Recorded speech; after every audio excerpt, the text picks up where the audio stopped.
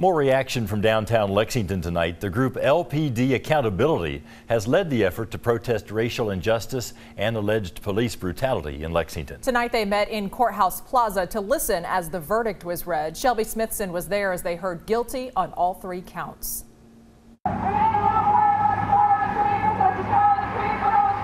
They were the same chants that erupted in downtown Lexington more than a year ago when protesters were calling for justice for Breonna Taylor and George Floyd. But this time, the verdict brought a sigh of relief. I'm relieved. I was a little worried that they were going to come back not guilty.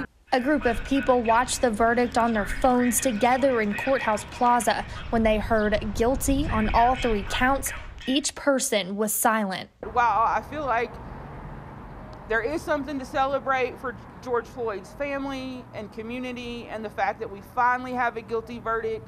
There are so many other instances where there isn't justice. We saw a few tears, some quick embraces, and then the group went back to chanting for racial justice and an end to police brutality. Guilty verdicts are some form of justice, but true justice would be not having to get a guilty verdict in the first place, and George Floyd still being able to be alive with his friends and family.